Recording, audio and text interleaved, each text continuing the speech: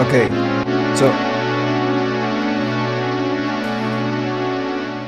I need to stay completely quiet without moving. So let me try to explain you what is going on here. My face is being tracked by MAX MSP.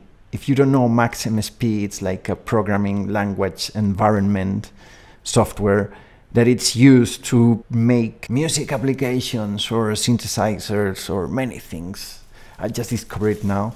And yeah, because I was trying to find a way to track my face to control MIDI data. In this case, I'm gonna use it to control Ableton through MIDI, but you can also control external instruments if you send MIDI out. Quite interesting, and I'm gonna show you how it works. If I move,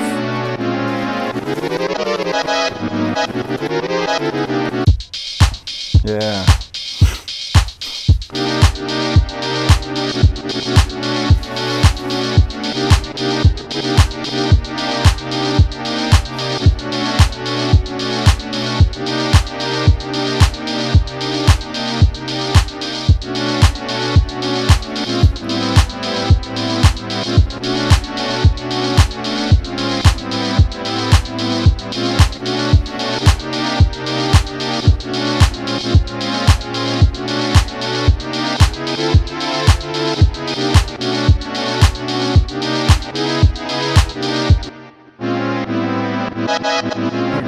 That was quite fun, actually. Yeah, so that's the technology. Oh, I need to close that. Okay, now. So that's the technology I'm talking about, and it's fun. It's fun. It's interesting. Yeah, you can play actually as an instrument. So you play the space. That's the point. Playing the space. MIDI space, because you occupy the space and you play the notes in the space.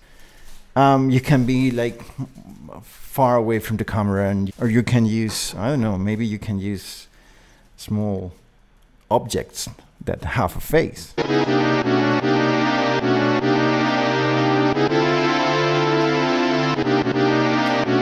I will leave in the description the original file that I found on the internet regarding these and all the info, so you can do your own investigation if you are interested in these kind of things. So what I did is I just loaded in Ableton just 2 channels, and one channel is full of different one-shot samples, and the other one it's an instrument. So I'm playing them together and we got something like this.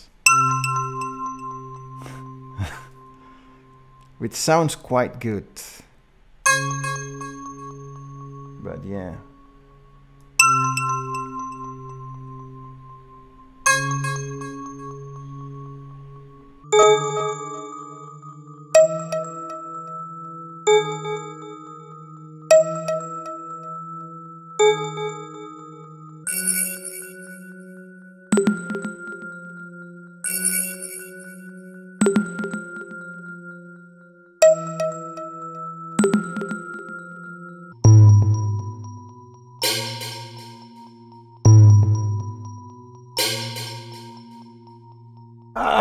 So yeah, the idea maybe is transforming this into a sequencer. How? Like a loop maker. If you move like this, and then you can have another face with another camera making the melody. Who controls the controller? After recording a new video, I always think if it's worth it or not. Yeah, it's too hot outside, so I don't know. I'm just wondering if it's worth it.